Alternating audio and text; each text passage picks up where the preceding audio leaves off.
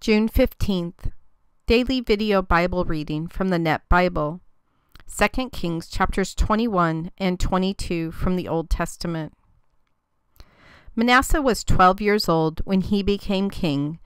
He reigned for 55 years in Jerusalem. His mother was Hephzibah. He did evil in the sight of the Lord and committed the same horrible sins practiced by the nations whom the Lord drove out from before the Israelites. He rebuilt the high places that his father Hezekiah had destroyed. He set up altars for Baal and made an Asherah pole just like King Ahab of Israel had done. He bowed down to all the stars in the sky and worshipped them.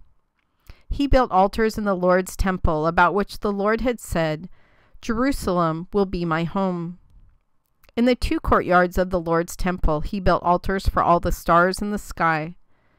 He passed his son through the fire and practiced divination and omen reading. He set up a ritual pit to conjure up underworld spirits and appointed magicians to supervise it. He did a great amount of evil in the sight of the Lord, provoking him to anger. He put an idol of Asherah he had made in the temple, about which the Lord had said to David and to his son Solomon, "This temple in Jerusalem, which I have chosen out of all the tribes of Israel, will be my permanent home. I will not make Israel again leave the land I gave to their ancestors, provided that they carefully obey all I commanded them, the whole law my servant Moses ordered them to obey." But they did not obey, and Manasseh misled them so that they sinned more than the nations whom the Lord had destroyed from before the Israelites. So the Lord announced through his servants, the prophets, "King Manasseh of Judah has committed horrible sins.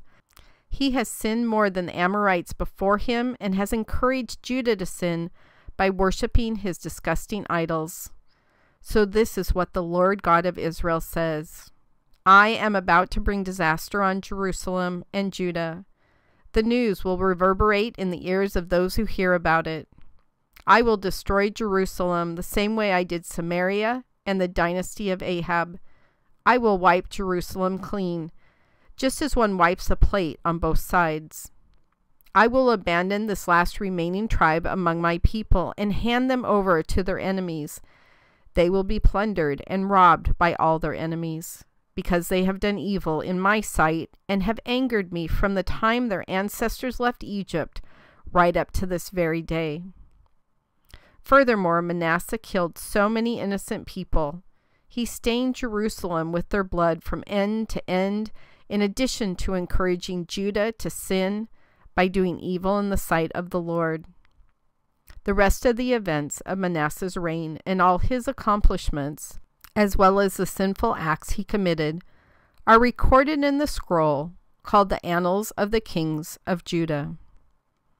Manasseh passed away and was buried in his palace garden, the garden of Uzzah, and his son Amon replaced him as king. Amon was 22 years old when he became king, and he reigned for 2 years in Jerusalem. His mother was Meshullemith, the daughter of Harez, from Jotbah. He did evil in the sight of the Lord, just like his father Manasseh had done. He followed in the footsteps of his father, and worshipped and bowed down to the disgusting idols which his father had worshipped. He abandoned the Lord God of his ancestors and did not follow the Lord's instructions. Ammon's servants conspired against him and killed the king in his palace. The people of the land executed all those who had conspired against King Ammon, and they made his son Josiah king in his place.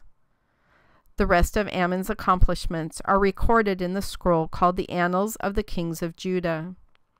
He was buried in his tomb in the gardens of Uzzah, and his son Josiah replaced him as king. Josiah was 8 years old when he became king, and he reigned for 31 years in Jerusalem. His mother was Jedidah, daughter of Adaiah, from Bozkath. He did what the Lord approved and followed in his ancestor David's footsteps. He did not deviate to the right or the left. In the 18th year of King Josiah's reign, the king sent the scribe Shaphan, son of Azaliah, son of Meshullam, to the Lord's temple with these orders. Go up to Hilkiah the high priest and have him melt down the silver that has been brought by the people to the Lord's temple and has been collected by the guards at the door. Have them handed over to the construction foremen assigned to the Lord's temple. They, in turn, should pay the temple workers to repair it, including craftsmen, builders, and masons, and should buy wood and chiseled stone for the repair work. Do not audit the foremen who disperse the silver, for they are honest. Hilkiah the high priest informed Shaphan the scribe, I found the lost scroll in the Lord's temple. Hilkiah gave the scroll to Shaphan, and he read it. Shaphan the scribe went to the king and reported, Your servants melted down the silver in the temple and handed it over to the construction foreman assigned to the Lord's temple. Then Shaphan the scribe told the king, Hilkiah the priest has given me a scroll. Shaphan read it out loud before the king. When the king heard the words of the lost scroll, he tore his clothes. The king ordered Hilkiah the priest, Ahikam, son of Shaphan, Achbor, son of Micaiah, Shaphan the scribe, and Isaiah, the king's servant, Go seek an oracle from the Lord for me and the people, for all Judah. Find out about the words of the scroll that has been discovered, for the Lord's fury has been ignited against us, because our ancestors have not obeyed the words of this scroll by doing all that it instructs us to do. So Hilkiah the priest, Ahikam, Achbor, Shaphan, and Isaiah went to Huldah the prophetess, the wife of Shullam, son of Tikvah, the son of Harris, the supervisor of the wardrobe. She lived in Jerusalem, in the Mishnah district.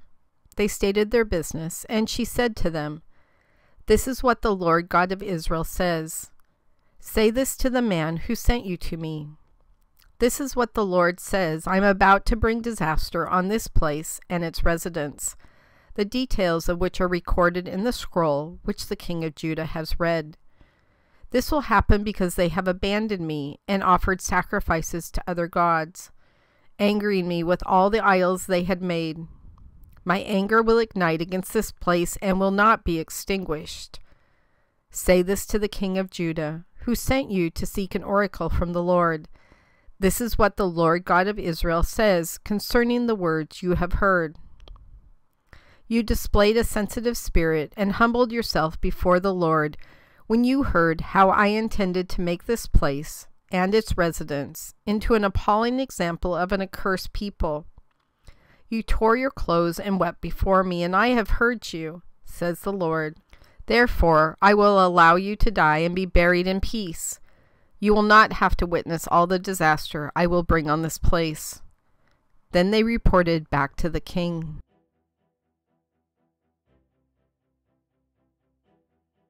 God, each of these kings that we've been reading about in 1st and 2nd Kings all kind of have this specific order. How old they were, they reigned for this long, who their mom was. And then at the end it says you can read the rest in the annals of and where they were buried and who replaced them. But I got to thinking after reading king after king after king that it was so odd, especially back in that time where women weren't worth anything, how it always makes mention of not only who his mother was, who the king's mother was, but her relationship, that she was the daughter of so-and-so. And I think that's really huge because in the rest of the Bible, any genealogy pieces almost always are man to next man to next man. So father to son to grandson type of situation. Some uncles thrown in there. But these talk about moms. And I think about these kids who, like Josiah, who was 8 years old when he became king, and until he was 39 years old, he ruled in Jerusalem. And here they are at such a young age, having just lost their father, and they're put on the throne to be in charge of everything. And I suspect that that's why we're seeing the mother part come in. There's not a male figure in these young men's lives or young boys' lives. And especially at that age, they usually want their mom anyways. And so I think it's really interesting, God, that you intentionally put the mothers in there right after the king's names, to watch over them, to care for them, to guide them. For some of them to help them do bad, for some of them to help them do good and follow in your path.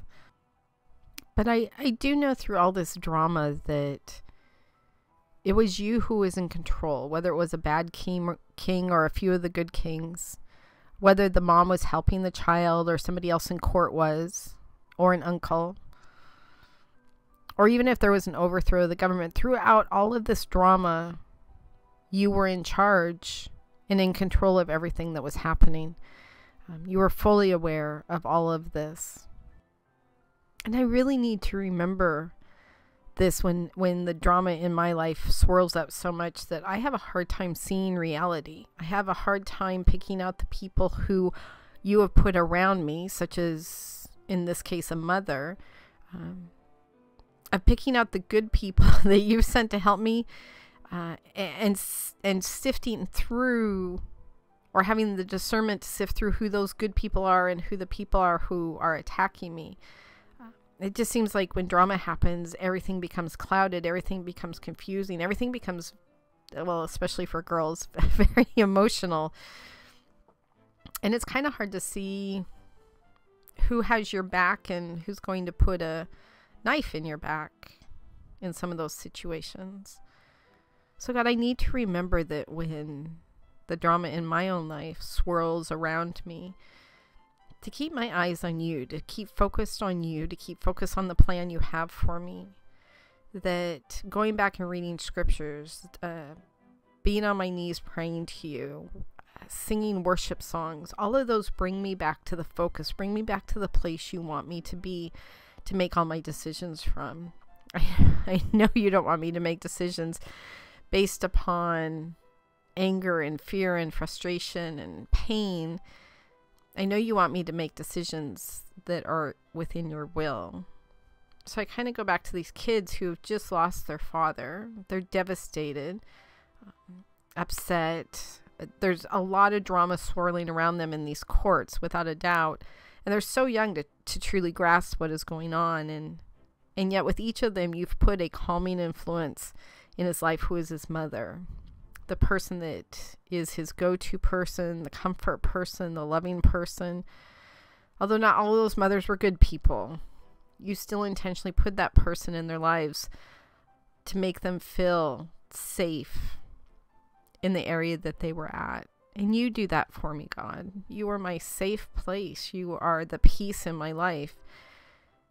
You are what I hold on to. You are my rock, as the Bible says. You are my rock when everything else around me is just squishy and melting away. You're the only thing I can hold on to. God, I thank you for that strength. That when I'm not able to stand on my own 2 feet and figure things out on my own, that you're just there and you're holding out your hand to me, and you have the words that just fill my heart with calmness to set my path straight again. I thank you for that. In your Son's name, I pray. Amen.